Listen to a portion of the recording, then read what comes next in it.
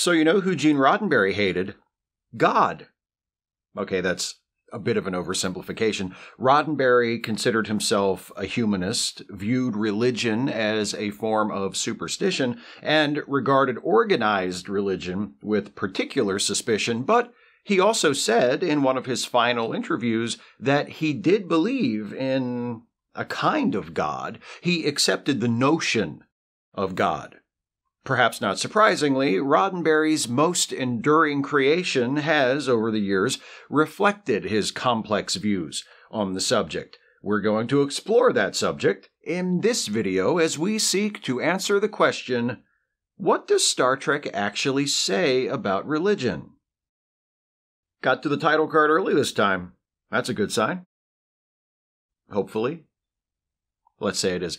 There's a widely held perception that there is no religion in Star Trek. However, much like widely held perceptions about other aspects of the franchise, Captain Kirk being a womanizer, for example, this isn't really accurate. It's true that we don't see recognizable forms of our real-world religions being practiced by the characters in Star Trek. The relatively fleeting glimpses we get of Earth in the 22nd, 23rd, and 24th centuries don't show Christianity, Islam, Judaism, Hinduism, or other major modern faiths being practiced or even talked about. And that was by design. Roddenberry wanted to show that humanity had evolved to a more enlightened state by the time his show took place, and that included not only conquering problems like racism, gender inequality, nationalistic conflicts, and poverty, but also growing beyond superstitious beliefs, including religion, and embracing science and reason. But that doesn't mean religion doesn't exist in the world we see depicted in Star Trek. A few years ago, I made a video about how the Star Trek Deep Space Nine episode In the Hands of the Prophets models religious tolerance, and overall, Deep Space Nine is the Trek series that is the most interested in religion. We see the religious beliefs of alien cultures coming into play in many episodes throughout the franchise, and I'm going to talk about a few of those here in a bit, but only in Deep Space Nine do we get a sense that religious beliefs and practices are an important part of the everyday lives of some characters. These characters are all non-human. It's the Bajoran faith that gets paid the most attention in DS9, but of course, this is Star Trek, so the Bajorans aren't really Bajorans. Like all the other alien species depicted in Star Trek, they represent aspects of us, of our culture and history. As Captain Kirk himself says to Spock in Star Trek VI, everybody's human. It's not an insult, Spock. He's acknowledging the allegorical aspect of the show. Don't they teach textual analysis in those Vulcan education pits?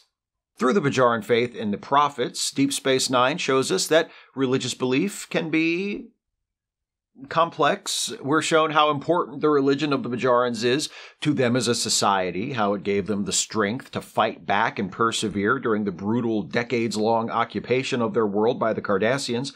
We see how religious practice is an important part of the lives of characters who don't seem stereotypically religious. Kira, for example, who seems to have a very sincere and strongly held belief, but isn't what one would call, pious. We meet heroic figures who are largely defined by their association with the Bajoran religion, including the wise and saintly Kaiopaka and Vedic Bareil. I know he's not the most charismatic fellow in the galaxy, but at the very least, he doesn't seem like a bad guy. But we also meet Kai Wynn, the embodiment of malevolent self-interest.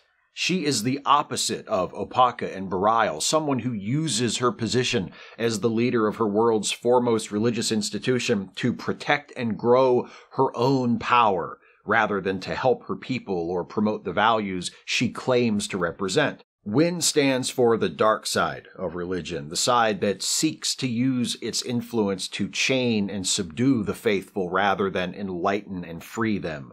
She is Deep Space Nine's reminder that churches are just as vulnerable to corruption and just as capable of exploitation and abuse as secular institutions. Hopefully, most viewers don't need such a reminder since we have more than enough real-life examples of that sort of thing, but, you know, it never hurts to make sure.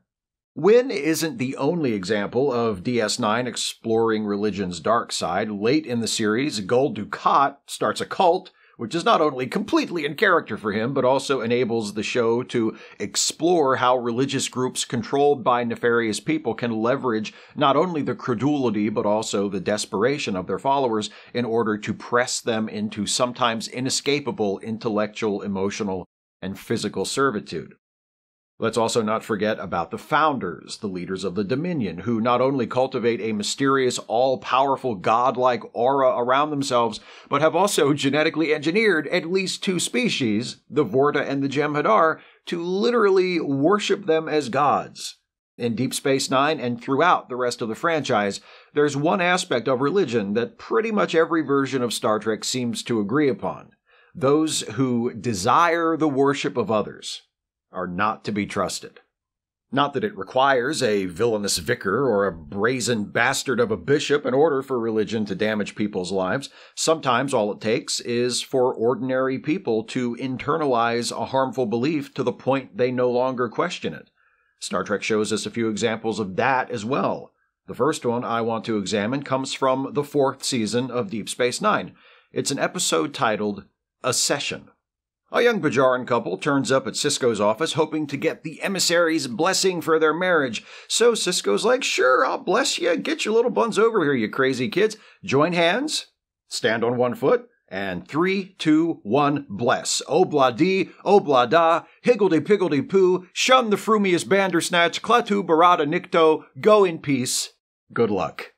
The newlyweds are satisfied and they leave. Sisko turns to Dax like, it's been a few years and I'm still not sure about this whole being a religious icon to an entire planet thing. It kind of gets in the way of my various administrative duties. While Dax is wondering whether or not Sisko's ambivalence toward his role as the emissary to the prophets will prove thematically relevant to this episode, Kira announces that something's coming through the wormhole. A 300-year-old Bajoran light ship. Hey, that's weird. Even weirder, aboard that ship is this guy, Akoram Lan. And get this, he says he's the emissary of the prophets. So what had happened was, Akoram Lan was out just taking a little run around the Denorius Belt when his ship was caught in a storm and he was seriously injured. Suddenly, he was pulled into the wormhole, or the Celestial Temple as the Bajorans call it, where he encountered the prophets. They healed his injury, let him hang out with them for what felt like a few days, and then chucked him back out into space. Except it wasn't a few days, it was 300 years, because the prophets exist outside linear time and just do not give a shit about it. But now, Akoram is back, and as far as he's concerned, he's still the emissary. So Sisko's like, works for me. Welcome back, Your Holiness. Anyway, those cargo manifests on my desk aren't gonna sign off on themselves. Gotta go. It looks like Sisko stepping aside and allowing Akoram to take over as the emissary is going to work out best for everyone. Until you realize that we're still in the first act, and this episode has got to be about something other than everyone getting along and being happy. What is this, TNG? That was a cheap shot. In TNG, everyone got along, but they weren't always happy. Especially when you-know-who was around. What? No. Not Q. I see how you got there, given the subject at hand, godlike being and all, but everybody loves Q. According to some of my fellow Trekkies, he's not even actually a villain, despite the number of times he endangers the lives of our heroes for his own amusement. Not sure how that's supposed to work, but whatever. You know who I mean when I say you-know-who. Come on. God damn it. Anyway, Akoram gives a speech on the station to all the Bajorans who have excitedly gathered to welcome the new emissary, who is actually the old emissary, but it was a long time ago, so none of them even remember. And Akoram is like, they told me about the Cardassian occupation. That sounds like it really sucked. So I think the best way for Bajor to heal its wounds and move on from that terrible experience is for us all to return to our rigid and arbitrary caste system. Thank you! See, it turns out that before the occupation, Bajoran society was organized according to predetermined social roles called Dajaras. Bajorans were born into a particular Dajara, and they pursued a particular way of life based on that. Some were born to be farmers, others artists, others priests, others I don't know, what's another kind of job? Bank teller? Filling station attendant? There's probably a Dejara for basement finishing contractors. I don't know how specific they get. Anyway, when the Cardassians showed up, most Bajarans abandoned the Dejara system so they could become soldiers to fight back against the invaders. And after the Cardassians left, the Bajarans decided that they liked being able to decide for themselves what kind of job they wanted, and they never went back to the Dejaras. Akorum doesn't like that one bit. He thinks the people of Bajor should return to following the Dejaras right away. It's the will of the prophets. And if anybody knows what the will of the prophets is, it's Akorum. He's the emissary. He just saw the prophets. Like yesterday, they're pretty much his best friends. But Sisko's like, I'm the emissary too, and the prophets never said anything to me about no Dejaras. So he meets with Akorum and says, are you sure about this returning to a society based on arbitrary class discrimination thing? Because if Bajor reinstates its caste system, it's not going to be able to join the Federation. We frown on that sort of thing. It goes against Gene's vision. Who's Gene? Oh, just some guy. I think he wrote for Have Gun Will Travel. The point is, going back to the Dejaras is a bad idea. That's just the attitude I'd expect from someone belonging to the always wrong about everything Dejara. That's not... Why would that be a category? I have no idea, but it's not our place to question the prophets. Their ways are not our ways. Gotta go. Bye! Everyone turning their lives around to follow their Dejaras proves disruptive, to say the least, to Bajaran society and to life on the station. Kira's Dejara dictates that she should be an artist, so she tries her hand at sculpture and discovers, after much practice and effort, that she sucks at it. She shares her frustration with a Vedic who says, maybe it's all your fault, and your faith just isn't strong enough. You're supposed to be an artist, but you're still wearing the uniform of a soldier. What we need to do is to get you out of that uniform. Excuse me? Oh, no, I didn't mean it like that. Unless... Nope. Gotta go now, and just to reiterate, nope. Kira tells Sisko she's resigning in order to move back to Bajor and become an artist's apprentice. That's not great news, but things get worse in short order when Odo calls Sisko to the promenade, and Sisko arrives to find that a Bajaran monk has died after being pushed off the upper level. The person who pushed him is none other than Porta, the Vedic who was just trying to talk Kira into taking off her uniform, in the totally non-sexual, changing her career sense. Sisko asks Porta what happened, and Porta explains that the monk belonged to a Dejara that is considered unclean. Therefore, Porta told the monk he should resign from their religious order. The monk refused, so Porta shoved him the hell over the railing. Gangsta. And wrong, also. Very wrong. By the way, I neglected to mention that Sisko has had a vision of Kai Opaka, who told him that he doesn't know himself. Dr. Bashir tells Sisko that it was what's called an orb shadow, which Bajarans believe happens to people who have had an orb experience but aren't following the path laid out for them by the prophets. So, with that, and with the negative consequences of Bajor returning to its old caste system, and also... this kindly priest becoming an unrepentant murderer, Sisko is starting to regret just handing over the title of emissary to this Akorum dipshit. Sisko summons Akorum to the station and says, I'm sorry I ever stepped down to let you be emissary. I want a shot at regaining the title. And Akorum says, but I already told you, ain't gonna be no rematch. They agree that having a public dispute over who is the true emissary would only make things worse on Bajor, so they fly into the wormhole to let the prophets decide. They take a runabout into the wormhole, they encounter the prophets, and the prophets are like, oh, you guys, what's the point of dropping cryptic prophecies if you're just going to show up and ask us to clarify them? Look, tell the Bajarans not to go back to the Dejaras, okay? That's dumb. You wanted them to go back to the Dejaras? You're dumb. We kept you with us and then sent you back when we did so that the Sisko would realize that he truly is the emissary. There, are you happy? Sisko's like, I guess so. Thanks. Hey, now that this has been settled, can you just send this asshole back to his own time so we don't have to deal with any more of his bullshit? And the prophets are like, you got it. So, Akorum returns to his own time. Sisko resumes being the emissary. The Bajarans abandon their Dejaras again. Kira doesn't resign her post to become an artist. Tiny Tim does not die. And everyone lives happily ever after. Until the next episode when Worf kills a bunch of civilians. Moving on. Accession is an important episode for Sisko, obviously, as it shows him grappling with doubts about his role as the emissary and lets us see the pressures he deals with as he struggles to balance the expectations placed on him by that role with his responsibilities as a Starfleet officer.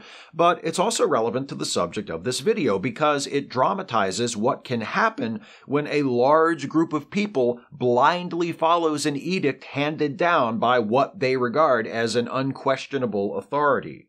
The Bajarans believe that Okorim speaks for the prophets, that he knows their will, so when he tells them to return to their Dajaras, they do it. And when Porta sees a monk who refuses to get with the program, he kills him and feels justified in doing so by his faith. It's the will of the prophets.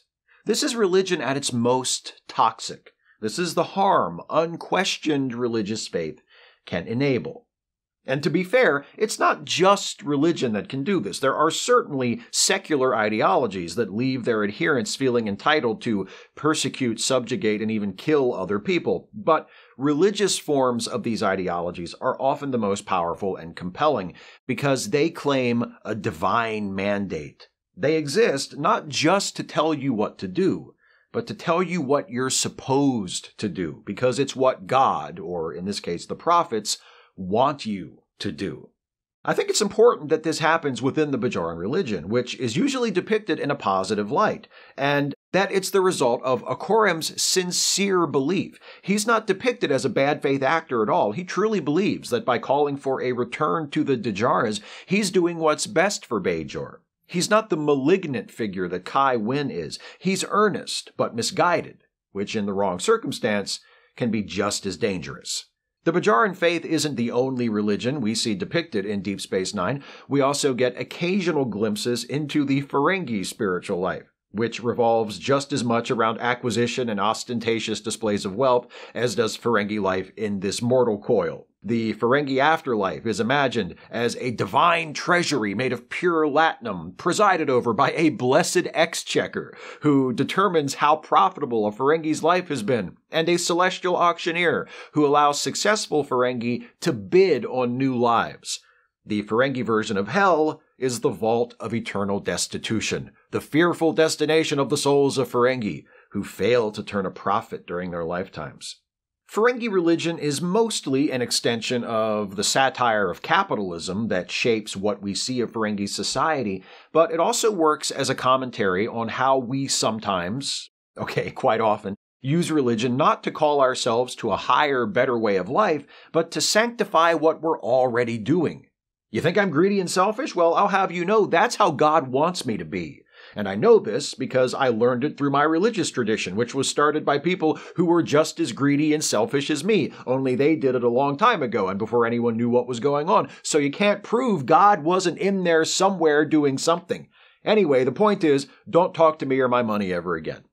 One of the other ways religious faith can be harmful to a society and act as an obstacle to progress is by teaching people to be satisfied in their ignorance. This idea is explored in one of my favorite religious-themed Trek episodes, a show from Star Trek The Next Generation's third season, titled Who Watches the Watchers? The Enterprise arrives at Mintaka 3 to assist a team of anthropologists who have been observing the natives from behind a holographically camouflaged duck blind. The duck blind's reactor has failed, and the battery backup is running out, and actually, by the time the Enterprise gets there, it has run out, and the hologram that hides the facility from view has disappeared. Before Geordi can get the hologram back on, a pair of Mintakans, Liko and his daughter Oji, spot this mysterious window in the side of the cliff, and Liko climbs up to investigate. He looks through the window to see the Starfleet crew. Then he touches the frame of the window and gets shocked because it's electrically charged for some reason. He falls off the cliff. Dr. Crusher runs down to help him and has him beamed up to sickbay. Hiding nearby, Oji watches as her father and this weirdo magic lady vanish into thin air. Aboard the Enterprise, Crusher is in sickbay tending to the injured Liko when Picard walks in and is like, "So why didn't you just let him die?" And Crusher is like, damn, why do you get, randomly dogmatic about the Prime Directive? Because half the time, it's like you don't even care about it, and the other half, you're like, they've seen us kill everyone. Don't be silly, I don't want to kill everyone. Just this guy. Because he's seen us. While Crusher and Picard argue, we cut to Liko's perspective. He's groggy and he doesn't understand most of what they're saying, but he recognizes that Picard is in charge and seems to be making life and death decisions. Crusher decides to erase Liko's memory of his encounter with Starfleet and beam him back home. But because of Liko's brain chemistry or something, the memory wipe doesn't take, and when he wakes up on Mintaka 3, he remembers everything. OG finds him and he tells her what happened. He was taken to an incredible place where his wounds were healed by beings who held great power. He tells OG that he thinks these beings are the gods their ancestors used to believe in, the ones responsible for the rains and the sunrise, the ones who controlled life and death. OG's like, but those are Stone Age superstitions. We no longer believe such things here in the sophisticated and enlightened Bronze Age. Liko's like, well then how do you explain what just happened to me, dude? No, it was definitely some ancient gods or something who healed me, and I'm gonna tell everybody. Back on the Enterprise, they don't know that Liko's memory wipe didn't work, but they've got another problem. One of the researchers from the Duck Blind went missing after the shit went down, and they can't locate him. Worried about cultural contamination, Picard has Riker and Troy disguise themselves as Mintakans and beam back down to look for the missing researcher whose name is Palmer. Riker and Troy, in their Mintakan costumes, drop in on a town meeting where Liko is telling everybody about how he was brought back to life by the all-powerful god being called the Picard. Riker's like, uh-oh. Hoping to quell the rapidly rising tide of Picard worship, Troy steps forward, announces herself and Riker as visitors from another village, and tries to talk some sense into these shithead yokels. She tells Liko, maybe what you had was a dream, and maybe your daughter saw you and one of these mysterious visitors disappear because she was also having a dream. Liko's like, that doesn't sound reasonable. And Riker's like, oh, but being magically transported to the astral plane to be healed by an omnipotent bald Frenchman is super reasonable, right? Which, I mean, it's actually not that unreasonable, given the fact that they live in a Star Trek show, but whatever, he's got a job to do, I get it. Unfortunately for Riker and Troy, right at that moment, a couple of Mintakans come walking in carrying Palmer. Right away, Liko is like, this must be the missing dude I heard the Picard mention while I was in heaven or whatever. I bet he's a servant of the Picard or something. We should keep him safe until the Picard comes back for him, and the Picard will be so pleased by our faithfulness that I bet he'll totally do us a solid because he's cool like that. Everyone else is like, sounds good to us. Hail the Picard! Troy sees everything going south in a hurry, so she thinks fast, steps forward, and says, hey, oh my god, you guys, you won't believe this. I mean, recent evidence suggests you probably will, actually. But anyway, I just saw another one like Palmer outside. He was heading toward the caves. Let's go get him. And while everyone else runs outside with Troy, Riker grabs Palmer and makes a run for it. Although Riker is able to get out of sight and beam back to the Enterprise with Palmer, OG sees him escaping and tells the others, and they immediately take Troy prisoner. Picard doesn't want to just beam Troy up, because she's surrounded by Mintakans, and using the transporter will only make the cultural contamination worse. I mean, I think we've crossed that bridge, but okay, sometimes logic takes a backseat to drama. I get it. With Troy's life possibly in danger, Picard consults Baron, the lead researcher from the Duck Blind. Baron says, look, like it or not, the Mintakans think you're a god, so if we want to guarantee that Troy comes home safe and also make sure this culture develops in a positive direction, you should just go down there, be the Picard they think you are, and give them some healthy rules to live by or something. Picard's like, no? Look, your own research indicates that these people used to be superstitious, but eventually they grew beyond that and have built their society around science and reason instead. And now you want me to just go down there, validate their false beliefs, and send them back into the Dark Ages? Not me, son. Johnny don't play that. Picard decides to take a drastic step, though not as drastic as declaring himself a god. Since the Mintakans have become convinced that he is a god, he's going to prove to them that he's not. To do this, he plans to beam one of them aboard the Enterprise. No, not that doofus Liko. Her, Nuria. She's sensible and has the respect of the others. If Picard can convince her that he's not a god, maybe the cultural contamination can at least be limited. They wait until Nuria is alone, then beam her up. Picard meets her in the transporter room, and she's like, "Oh, hey, the Picard! Our new religion is true. Let me worship you there, guy." Picard says, "No, don't worship me. I don't deserve it. I'm not a god. I'm flesh and blood, just like you. Also, not to muddy the water, but I've met actual gods, and they don't deserve to be worshipped either. Just for future reference." Picard takes Nuria on a tour of the Enterprise. He tries to explain to her how things work. The automatic doors aren't magic, they're just mechanical in a way she's never encountered before. What Nuria interprets as godlike powers are just the results of advanced technology. And if the Mintakans continue to grow and develop as a people, someday, many generations from now, they could reach the same level of technology and travel among the stars just like Picard and his crewmates do. Nuria seems to be digging what Picard is laying down at first, but she's like, "This is all great, thanks for the tour, but now can you bring some of our dead people back to life?" So, a little bit of a setback, but Picard gets a call from Dr. Crusher, who informs him that one of the injured researchers from the duck blind is about to die. Picard's like, "Oh, great, I can use that," and he drags Nuria with him to sickbay. They arrive just in time to witness the death of Warren, the injured researcher, and when it's over, Nuria turns to Picard and says, "I get it now. You're far more advanced than we are, but you're not gods, you're just people, the same as we are." Picard's like, "Fucking finally, yes! Thank you! I sure am glad I had a scientist lying around on her deathbed, otherwise I guess I would have had to try and convince you by resorting to Plan B. Spacing Wesley. Did you need me for something, Captain? No, you're off the hook. To the surface!"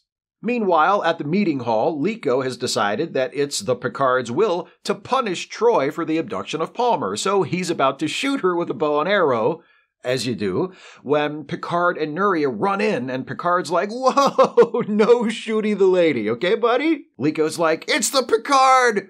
God in the house!" Picard tries to explain, for like the third time in the past few hours, ever have one of those days, that he's not a god, he's just a normal person, he doesn't have any supernatural powers, and he can't bring people back from the dead.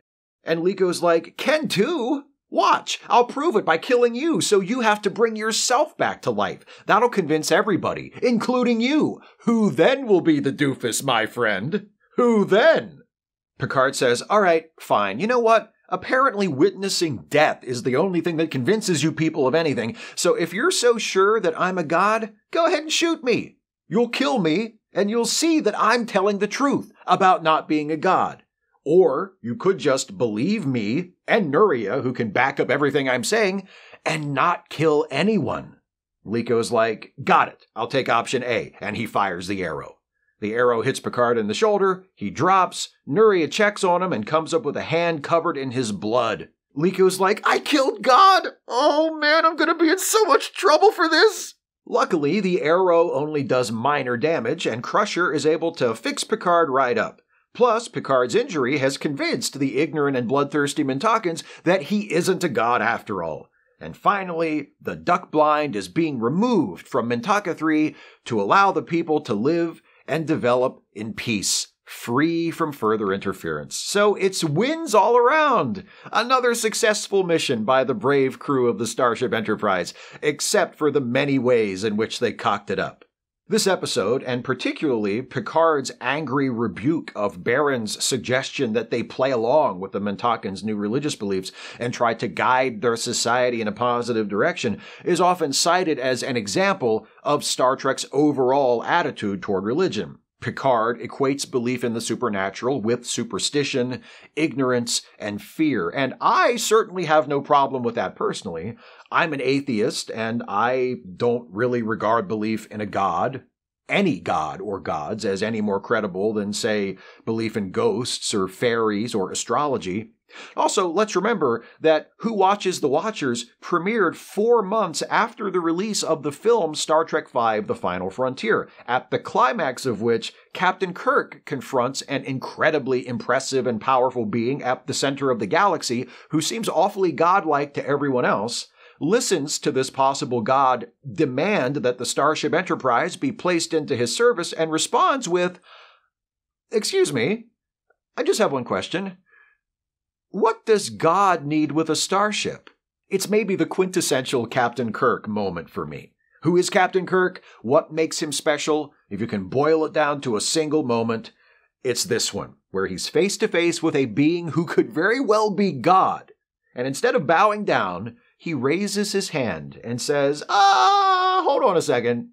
From that, and from Picard's statements in Who Watches the Watchers, we can reasonably conclude that in Star Trek, skepticism and fearless curiosity, even in the face of divinity, perhaps especially in the face of divinity, are heroic traits. A hero doesn't worship. A hero doesn't blindly serve an unaccountable authority, no matter how powerful. A hero thinks, asks questions, looks for answers, and acts accordingly. But that doesn't mean that Star Trek is anti-religion. Much like religious beliefs themselves, Star Trek's attitude toward religion is complicated. And I'm not just talking about the way it's depicted through the Bajorans in Deep Space Nine. Let's take another look at Captain Picard. In Who Watches the Watchers, he seems to denounce belief in the supernatural altogether. But a year earlier, in the episode Where Silence Has Lease, he articulates a much more complex attitude. The Enterprise has fallen under the control of Nagilum, a godlike being who has just learned about the whole mortality thing and has been conducting experiments on the Enterprise crew to learn about it. And by experiments, I mean killing random people to see what happens. In response to this, Picard has decided to activate the Enterprise's self-destruct mechanism, because if anybody's going to kill the crew of the Enterprise, it's going to be the captain. That's the Starfleet way. So while Picard is sitting in his quarters, rocking out to an Eric Satie piano jam, he gets a visit from Data and Troy. And it turns out to not really be Data and Troy, just Nagilum running a game on Picard. That's not relevant to this discussion, but I know if I don't acknowledge it, some nerd's gonna leave a comment about it, so just relax, nerd. I've seen the episode. I know it's not the real Data who asks Picard about death. Anyway, not the real Data asks Picard about death. Specifically, what is it? And Picard sketches out the 2 most common beliefs about what death is and what happens after you die. Some people, he explains, believe that after you die, you enter into an eternal afterlife, where you exist in an indestructible form and live in an idyllic setting forever. Others believe that when we die, we cease to exist, that our consciousness, our personality, our thoughts, feelings, memories, all blink into nothingness. But when Data asks what Picard believes, Picard says that he doesn't find either of those possibilities satisfying, that he thinks the true nature of our existence must be beyond either of those 2 beliefs, beyond the limitations of what we currently understand as reality. It's important to recognize that Picard's statement in Where Silence Has Lease and his harsh skepticism of the supernatural in Who Watches the Watchers do not contradict each other. It's not a case of inconsistent characterization of the writers deciding to make Picard into a different kind of character. A rejection of the supernatural, particularly of the claims regarding how the supernatural supposedly manifests itself, is fully compatible with a belief in some kind of higher meaning, higher purpose, higher reality. I don't personally have such a belief. I'm a pretty straightforward meat and potatoes atheist. I believe the physical universe is all that there is. There is no such thing as the supernatural. There are no gods or angels or demons or ghosts or anything else like that. And when you die, and that's the end. I'm not happy about it. I'd love it if there was such a thing as eternal life, but I see no evidence for it, no reason to believe it exists, no reason to regard such a belief as anything but wishful thinking. But you can still believe in the sort of transcendent ultimate reality Picard proposes in Where Silence Has Lease, and reject superstition and the supernatural. We reject belief in those things because there is no evidence, because claims of supernatural occurrences have all either remained unsubstantiated or been shown false. But Picard's belief in a reality beyond our understanding isn't based on specific claims or evidence. It's based on the idea that the true nature of our existence is beyond our ability to measure it or reduce it to rational principles. It's a belief that seems to be based on a kind of intuition rooted in an awareness of the awesomeness of the universe. Again, that's not enough of a reason for me to hold such a belief, but it doesn't contradict a rejection of supernatural phenomena for which there is no compelling evidence. And I think Picard's philosophy, hard scientific skepticism that leaves room for higher levels of reality that exist in spaces beyond our understanding, is pretty close to Star Trek's overall attitude toward religion. When you've watched enough Star Trek, and not to brag, but I've watched all of it, you get the message that religion is not inherently good or bad, but that it depends on the specific religious belief or practice or person. There are plenty of examples of the bad. In the classic Trek episode The Apple, Vol, the god worshipped by the inhabitants of Gamma Trianguli 6, turns out to be a computer. And when Kirk destroys it, this act is presented as a good thing, freeing the people from a life in servitude to a machine, though the people themselves don't really seem to see it that way. In the TNG episode Devil's Due, a con artist exploits the religious beliefs of the people of the planet Ventax, disguising herself as Ardra, a mythical figure from their ancient history who promised to return one day. The Ventaxian faith in Ardra is so strong and so unquestioned that, if not for the involvement of Captain Picard and crew, the phony Ardra would probably have succeeded in installing herself as ruler of the planet. The Voyager episode False Prophets has a similar premise, as a pair of Ferengi stranded in the Delta Quadrant are found to have exploited the religious beliefs of the inhabitants of a less advanced planet in order to set themselves up as holy sages, living in luxurious comfort while the common people work to serve them. In Star Trek Discovery, we see how Saru's species, the Kelpians, have been subjugated by the Ba'ul, who have given the enslavement of the Kelpians a decidedly religious character, inculcating them with the belief that their ritual sacrifices were a sacred part of maintaining the balance of their planet. Only after Saru discovers that one of the central teachings of this faith is false, are the Kelpians able to throw off generations of religious indoctrination, rise up against their oppressors, and claim their freedom.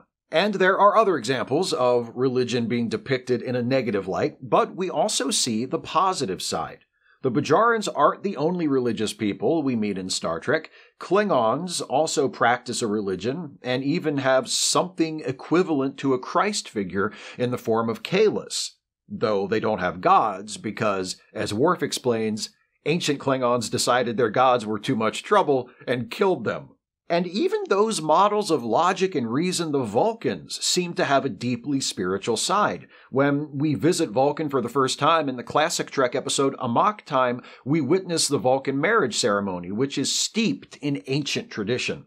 In Star Trek III, The Search for Spock, we learn that Vulcans believe in an immortal soul called the Katra, which has the advantage of actually existing, so of course the Vulcans would believe in it. It's only logical. And throughout the franchise, we see Spock, as well as other Vulcan characters like Tuvok and T'Pol, practicing rituals that have a decidedly religious feel to them. Of course, when we're analyzing the depiction of religion in Star Trek, we need to make allowances for the fact that many in-universe religious beliefs are based on real, verifiable things. As I just said, the Vulcan Katra isn't just an article of faith, it actually exists, and there's evidence to demonstrate that. And while it's a matter of interpretation whether or not they are gods, the beings worshipped by the Bajorans as the prophets do definitely exist, and are capable of doing some extraordinary things. And there are other beings in the Star Trek universe, most notably the members of the Q Continuum, who appear to be essentially omnipotent, which would certainly qualify them as gods under many traditional definitions of that term. So, for the purposes of this video, I think it's important to view the religious beliefs of Star Trek characters in less literal terms. Yes, the Bajoran faith is different from real-world human religions in the sense that the gods of the Bajarans actually exist, but the religion of the Bajarans and other forms of religion depicted in Star Trek are still used to represent human religions. And when we're trying to decide what Star Trek is actually saying about religion, we should consider them on that basis. And what does Star Trek actually say about religion? Well, as I hope I've made clear by now, lots of stuff. It says that growing beyond the widespread practice of religion can be a mark of societal advancement, but it also says that more than just rejecting religion is necessary to cure society's ills. It equates religious faith with superstition, fairly in my opinion, but it also points out, also fairly, that one can have a sincere and deeply held religious faith and still be an intelligent and rational person. It argues that wonder and openness to the possibilities of what could lie in those vast realms of reality that exist beyond our understanding are good things, but that worship and the desire to be worshipped definitely aren't. It says that religious belief can be a weakness, can make us credulous, leave us vulnerable to manipulation and exploitation, divide us, convince us that blissful ignorance is preferable to challenging knowledge. But it also says that religion can be a source of strength, unite us in a common cause, and call us to be our higher, better selves. Perhaps most importantly, it says, or rather shows, that though religion is not a part of every individual's life, and shouldn't have to be, it is, and probably always will be, a part of the common life we all share together on this planet. In all its many varieties, for good and for bad, as a wellspring of hope and a catalyst of destruction, religion is a part of human experience. And if we truly want to honor the concept of infinite diversity and infinite combinations, we need to respect each other's right to believe or not believe as we see fit. And we also need to know when it's time to put down the sacred text and pick up the tricorder. So to speak, we don't actually have tricorders yet. Although, really, smartphones are starting to come awfully close. I've got mine attached to the teleprompter at the moment, so I can't show it to you, but it's paired with my smartwatch here, and it tracks my vital signs and everything. Like right now, according to these readings, I am dead. Huh. I mean, even tricorders make mistakes. Or do they?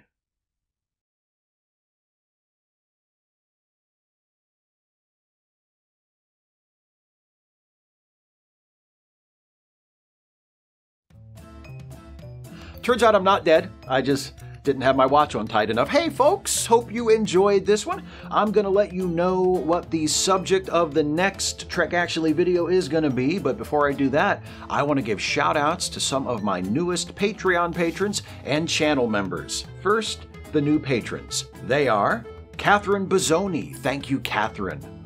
Ken Ferris, thank you Ken. Jeremy, thank you Jeremy. Keith Shields, thank you Keith. Next up, new channel members, and they are Mike D, thank you Mike, and Snowflake990, thank you Snowflake990. Those are the newest Patreon patrons to pledge $5 a month or more, and the newest channel members to join at the $5 a month tier or higher. If you want to support this channel, you can do so by going to patreon.com/Steve Shives and pledging any amount from $1 a month on up, or clicking the join button to become a member of this channel. All patrons and members get access to exclusive posts that allow you to vote in the polls that determine upcoming Trek Actually topics, and also submit questions ahead of time for my twice-monthly Ask Away live streams. If you pledge $5 a month or more on Patreon or become a member at the $5 a month tier or higher, you get a shout out at the end of a Trek Actually video. I could not do this without the support of my patrons and my members. So to all of you who support this channel with a monthly contribution, thank you so much for enabling me to have this wonderful job. And once again, if you want to help out, please go to patreon.com/Steve Shives or just click the join button below the video. Many thanks. If you like what I do on YouTube, especially the Star Trek related stuff, you should also check out my side projects. The Ensign's Log, the Star Trek themed comedy podcast that I'm on alongside Jason Harding and Dana Cole. The three of us play characters who are low-ranking Starfleet officers. We are into our 4th season now, and our characters have jumped from the TOS era to the TNG era. Our show is a lot of fun to make, and judging by most of the comments we get, it's a lot of fun to listen to as well. If you're not listening, the links are in the description of this video. Please do check out the Ensign's Log. I think you'll really dig it. I also do a weekly watch-along live stream with Dana called Trek Reluctantly, where we watch episodes of Deep Space Nine, which Dana has never seen before, and another series, or sometimes a movie, that I have never seen before. We're into Season 2 of DS9. We started out watching Firefly on the off weeks from DS9. Now we're watching the Netflix original animated series Hilda. So whenever you're able to join us, we invite you to queue up whatever we're watching on your end and watch along with us. It's every Wednesday starting at 6 p.m. Eastern on this channel right here. So if you're interested and able, please join us for Trek Reluctantly. We'd love to have you. Next month's Trek Actually topic, as chosen by my patrons and members, was a bit of a surprise winner on the last poll. Not that I'm complaining. It's a good topic. I mean, I came up with it. Of course it's good. I just didn't expect there to be so much interest in this one right away. And yet, in its first time as an option in the poll, this topic easily won, taking the final round of voting with a whopping 54%. And that topic is Star Trek actually any good at comedy? Opinions vary. That's next month. Should be a fun video. I hope you'll join me. Until next time, thanks for watching, and take care, everybody.